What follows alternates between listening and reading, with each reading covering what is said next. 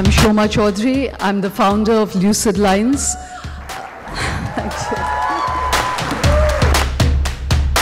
Actually, science and tech is the new hand of God that is reshaping everything.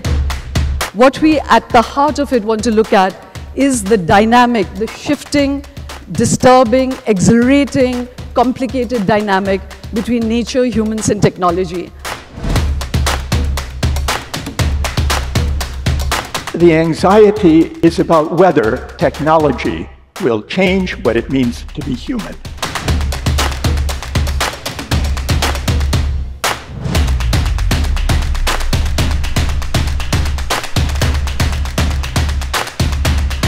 No one in this room is going to say that the future world in which we exist is going to be simpler.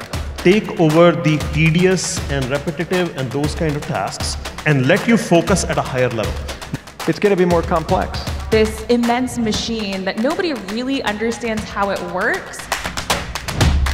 It's similar to how to train a dragon, where we don't have a set playbook. How do we constrain the political power of the large technology companies who are responsible for generating it? So do you think this is one of the biggest tests of democracy that we've had? If the production process does not generate income for me, then I can't afford it. It's a more political economy question, not just a technology question.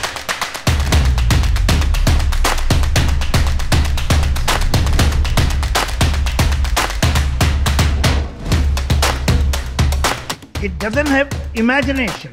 It doesn't have passion. It doesn't even have an unhappy childhood.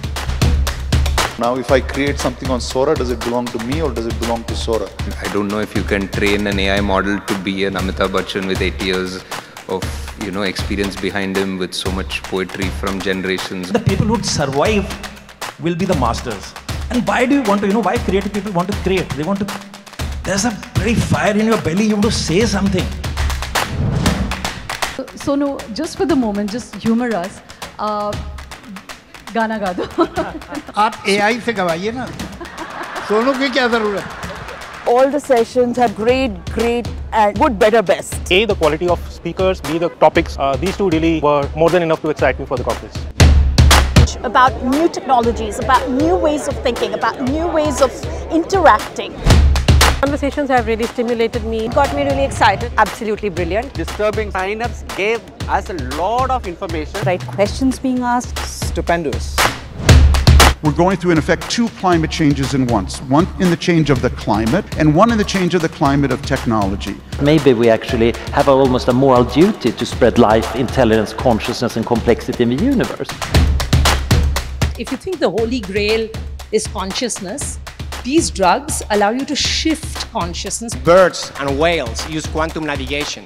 So if they can do it, we can do it. I'm a risk taker. I'd rather try to do something I felt would be really, really important. I'd rather try and fail than not try. We've since implanted 6 individuals with this technology, and they're all similarly able to independently control a device with thought alone. Scientists themselves are very uncomfortable with what you did. This medicine is for the people. I'm here to fight for their biological freedom.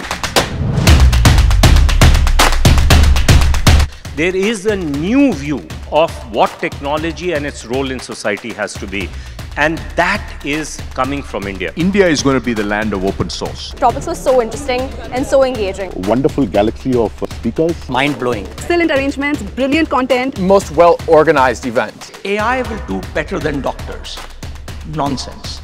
The disease is dynamic. The humans are also dynamic. And we need to connect them. Quantum mechanics violates realism.